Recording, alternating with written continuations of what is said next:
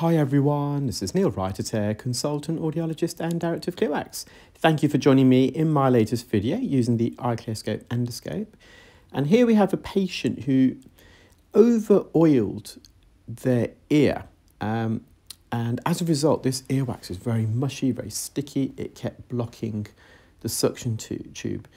So when patients come to visit myself, our normal recommendation, unless I've previously specified to do so because I've treated them previously, is not to use any oil.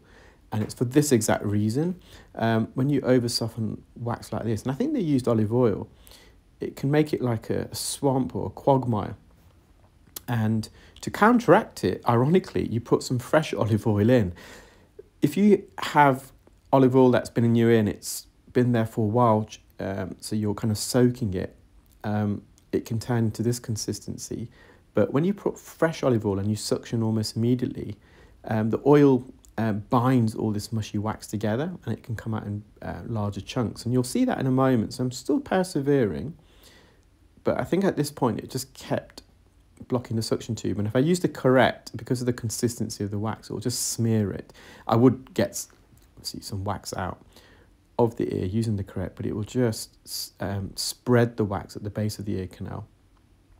Well, a lot of it anyway. So I've just put some olive oil in.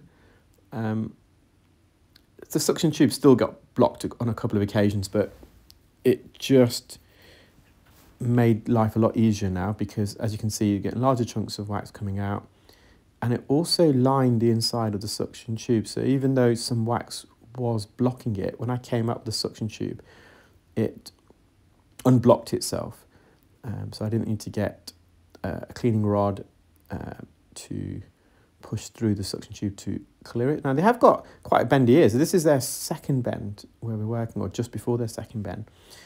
Therefore, to get access into the ear, I was using, so this is the patient's right ear, I was using the left-hand side of the endoscope to stretch open the first bend, which is not in the screen at the moment. Now, I'm just mopping up. So this patient has previously attended and they have got a slight erosion on the osseous portion of the ear canal in the pars media region, which is the midsection. So they've got some benign osteonecrosis there. Well, I hope you enjoyed that video, guys. Take care, keep well, speak soon. Bye.